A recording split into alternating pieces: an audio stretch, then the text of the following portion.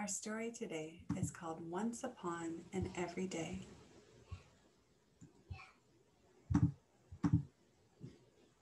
I've never gone to a sea in a pirate ship, or worn a golden ring in my ear, or had a parrot on my shoulder, or dug up hidden treasure from a secret map where X marks the spot.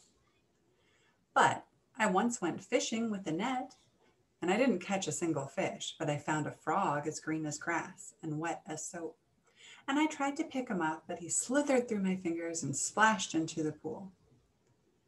I've never chased a ghost along a haunted passageway or seen bats spread leather wings and flap through cobwebs while owls hoot.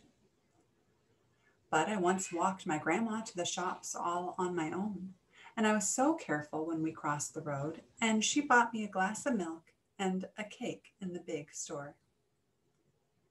I've never run away from home to join the circus, or painted my face like a clown, or driven in a car that falls to pieces, or squirted water at my sister.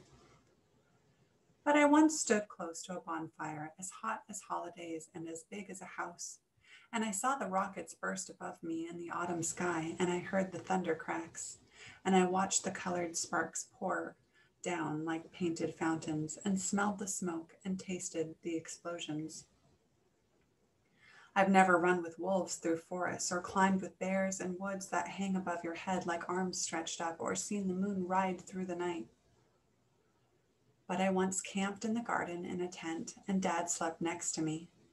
He was startled when a rabbit woke us up, and he thought he was in bed, but we laughed and went back to sleep. I've never breathed the smoke from a dragon's mouth, or seen his silver scales, or heard his claws scrape on the gray stone floor of a gloomy cave, or cut the ropes that held his prisoner and watched the dragon circle overhead.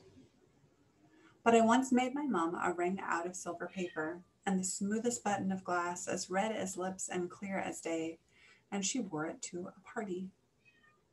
I've never surfed the ocean on a board and looked down through the rippling water to the world below and seen the jellyfish with streaming fronds, or swum with dolphins, or heard the whales calling to each other through the deep.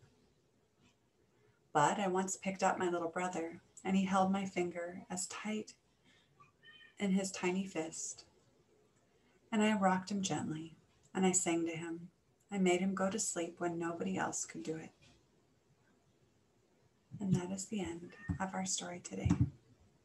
Thank you so much for joining me.